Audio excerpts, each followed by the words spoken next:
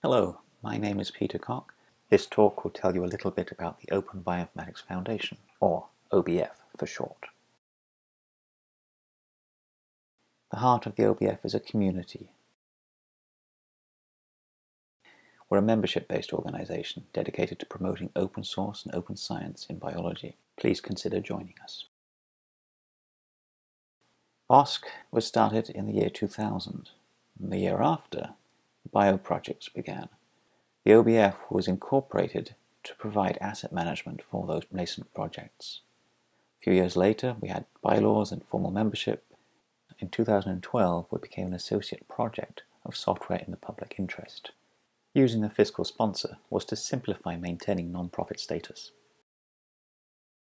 At the start of the year, we had 8 board members. We're currently down to 7 as Yo-Yehudi's term expired. We're looking to recruit new board members and hope to hold elections shortly.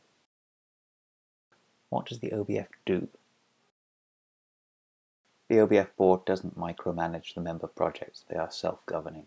We have a formal policy for removing projects through inactivity or otherwise, and likewise we have a mechanism for new projects to join us. Volunteer time is a precious resource, so we're trying to minimize hands-on systems administration. Renewing domain names, security certificates, and paying for hosting are our main ongoing expenses, and we pay these directly through the SPI where possible. The OBF runs a newsletter, which to date has been edited by a board member. We welcome user submissions via GitHub. Our main annual activity is this conference BOSC and the associated CoFest. BOSC has been running annually since the year 2000, in most cases as part of the ISMB meeting like this year.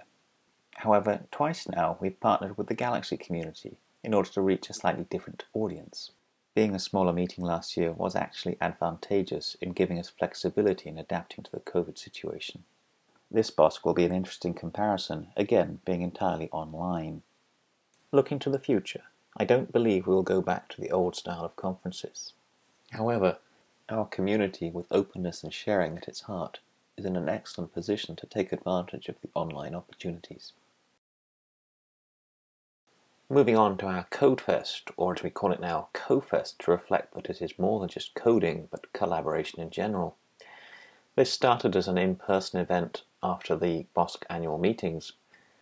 For the second year in a row, we're attempting to do this online. Sign-up numbers are down on last year, but I would acknowledge that this kind of event is much harder to take part in virtually than in person. The OBF participates in the Google Summer of Code program, or GSOC for short. We've been doing this for over 10 years, although not every year have we been accepted into the program. Nowadays, the OBF Google Summer of Code program is run as an umbrella for open source bioinformatics in general, and not restricted just to our member projects.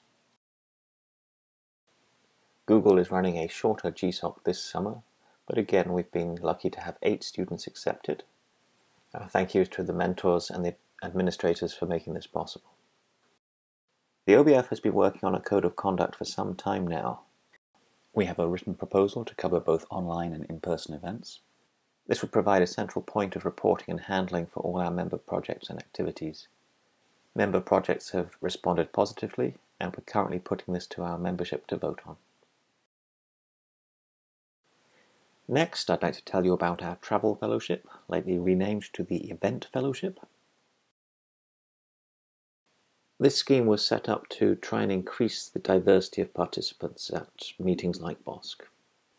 We've made over 30 awards, and you can see what people have been using this money for by reading the blog posts that they've written for us.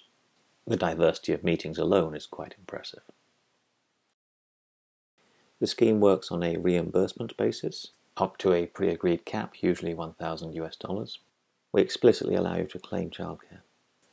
We made an initial budget commitment of $5,000 per year until now, but we're underspent, so we're going to keep doing this for the time being. Having summarized what the OBF has been doing, let's look to the future and ask what the OBF should be doing. We have another proposal being put to our membership creating a community support sponsorship scheme to help grassroots bioinformatics activities around the world. Structuring this as an event sponsorship ought to be much simpler for all parties involved. It means they get their money up front and we don't have to deal with receipts. It is, however, quite a departure from our current individual-based fellowships, so not everyone will agree that this is an appropriate activity for the OBF to be doing. The OBF, including the board, are mainly limited by volunteer time. One question we've asked ourselves is, should we do more direct advocacy for open source and open science? What else should we be doing? Can you help? Time to wrap up with the final slides. There is a vast number of people that I should be thanking here, and rather than reading out the text, I'm going to highlight two names, our chair and co-chair this year at BOSC, Nomi and Carsten. Thank you to everybody who's made this meeting and the OBF's annual activities possible. Here are some contact details. Thank you for listening.